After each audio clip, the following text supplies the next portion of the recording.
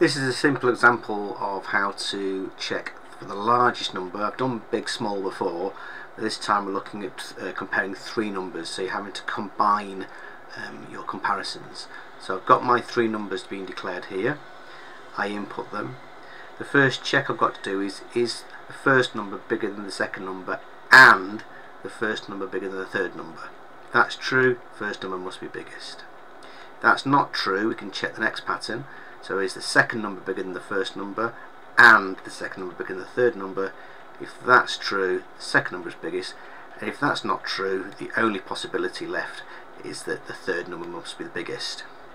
If they're all the same, it will always pick that as being the biggest anyway, because it will fall down here. So that's how you do it. Let's just run it with some examples.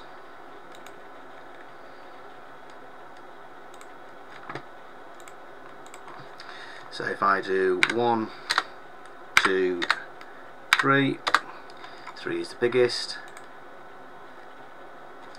3, 2, 1, 3 is biggest, 1, 3, 2 is the biggest, and 3, 3, 3, 3 is the biggest. So there you go. That's how you simply create an algorithm to check for the largest of three numbers.